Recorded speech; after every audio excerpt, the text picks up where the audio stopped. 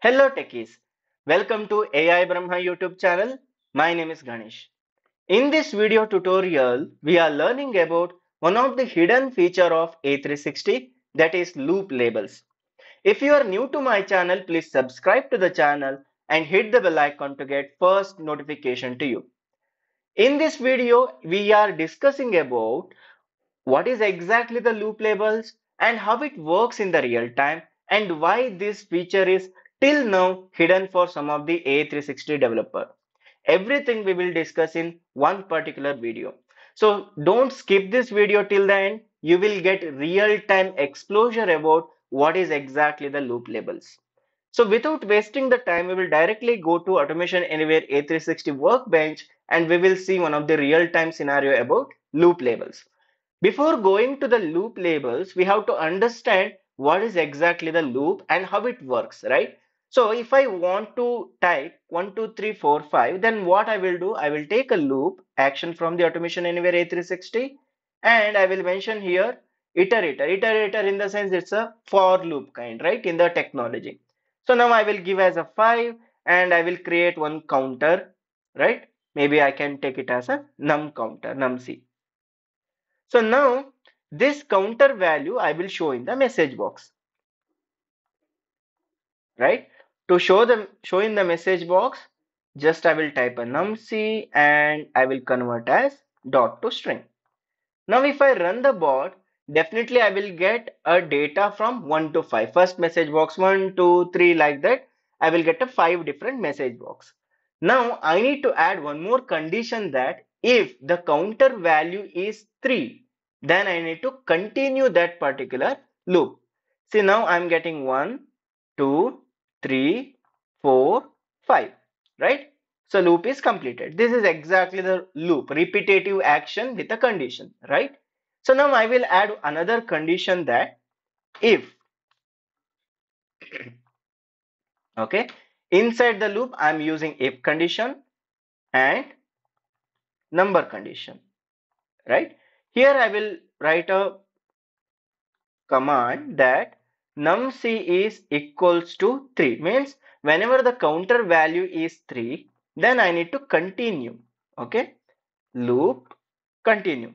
What is continue? It will just skip that particular iteration, right? So in the third iteration, it will not show you the message box. It will directly skip that, right? So what I will do? So if it is equals to 3, my message box has to skip, right? Else, if it is not 3, then I'm just taking a message box, right? So now if I run the bot, what I will get it? 1, 2, 4, 5, right? The 3 is a value that I will not get because I have added condition that if num_c counter is equals to 3, that should skip, right? So now if you see 1, 2, 4 and 5 means 3 is skipped from my particular activity. So this is exactly the continue, right? So now I will add another loop to show my entire data twice. Example, I need to get a data as 1, 2, 4, 5, again 1, 2, 4, 5. Twice I need to get that message box. Okay, for that I will use another loop and here I will mention twice because I need a 2 times, right? And this loop means inner loop, whatever we will call it, or second loop, I'm just dragging inside the loop. This particular activity we will call it as nested loop concept in the programming language, right? So now what I have, first loop, inside that another loop, right? So inside the loop I'm having 5 times iteration, outside a loop that I'm having twice the iteration, right? So this you can call it as first loop or loop 1. This one you can call it as second loop or inner loop, anything is fine. Now if I run the bot, how many times I will get a bot message box? Maybe you can comment on the video also. So now first, second, 3 is skipping as we are using continue, and 4 and 5. Again I'm getting 1, 2, 3 is skipping and 4 and 5. So basically I'm getting same data twice because I'm using at the outer loop twice and I'm not having any condition. Now we will learn what is exactly the loop labels. Okay, now whenever I am using a continue inside the loop 2, which loop it is skipping? Please comment on the video if you know about this concept.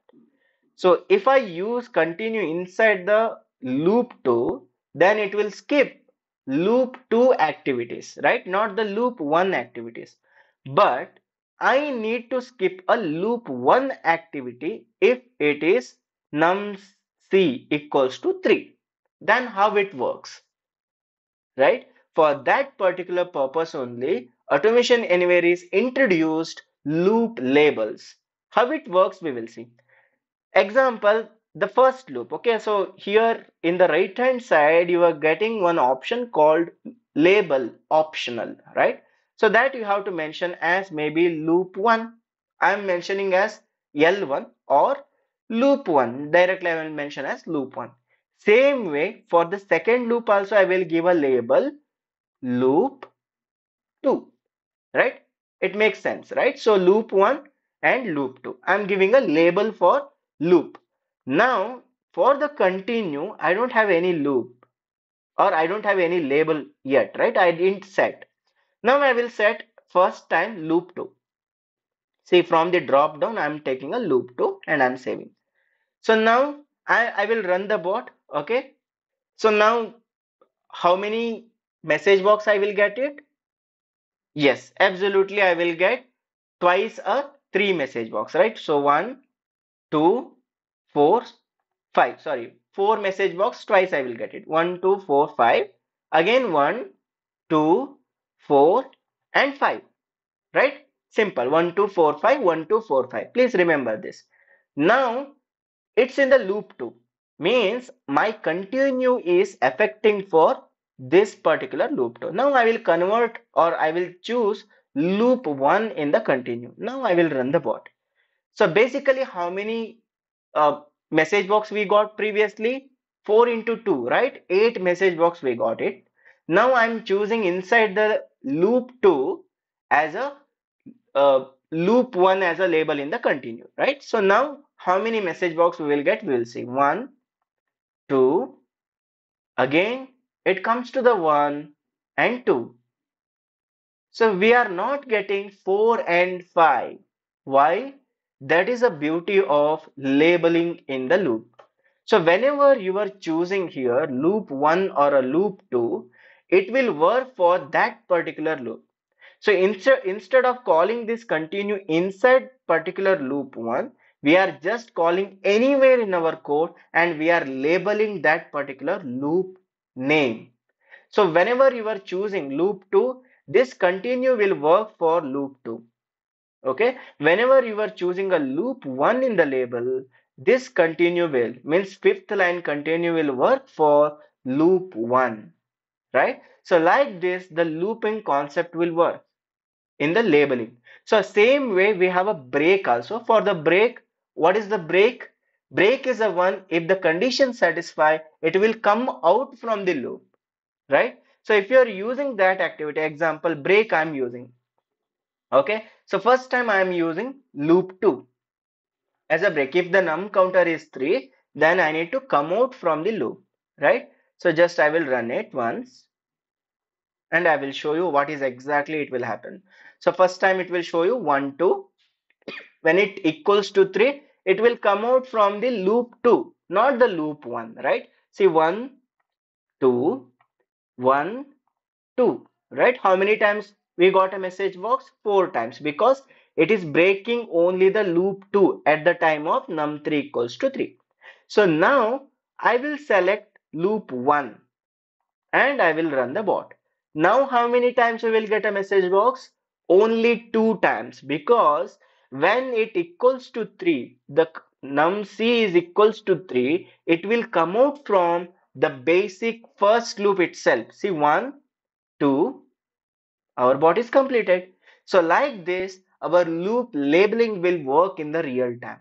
So many situations we can use this particular feature in our projects. I hope this feature is new for you guys. If this was a new feature for you, please comment on the video, your feedback about the video and everything. It will help me to grow my channel with a good content, right? And what is the next video you need like this concept hacks about automation anywhere or A360 or any RPA tool like a UiPath, View Prism, anything, please comment on the video. If you have any question, feel free to join our WhatsApp group. I have already created technical support group in the WhatsApp, and you can you can join that group, and what are all the questions you have about the automation anywhere A360 or any RPA tool, you can post in that. You will get a lot of help from the community of automation anywhere.